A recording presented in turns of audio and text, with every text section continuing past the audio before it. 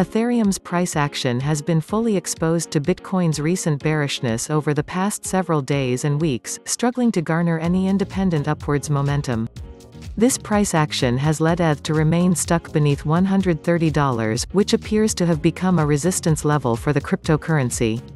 In spite of its overt bearishness, one analyst is noting that math-based technical analysis points to the possibility that ETH will soon see significant upwards momentum, as his chart signals that the Ethereum bear market actually ended in September of this year.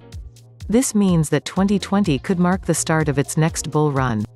At the time of writing, Ethereum is trading up 1% at its current price of $127, which marks a slight climb from its daily lows of $124.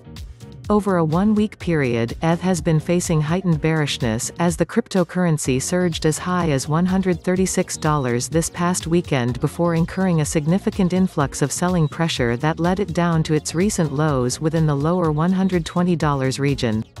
One factor that has been negatively impacting investor sentiment is the fact that the ringleaders of the now-defunct Plus token Ponzi scheme hold over $100 million worth of ETH tokens that were obtained by exploiting the platform's users.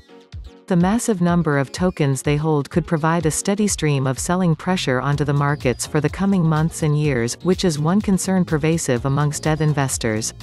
Bitcoin Jack, a popular cryptocurrency analyst on Twitter, explained in a recent tweet that a mathematical-based analysis of Ethereum's price action shows that the crypto's bear market may have actually ended in September. He further goes on to note that the same analysis signals that 2020 could hold some bullishness in store for ETH.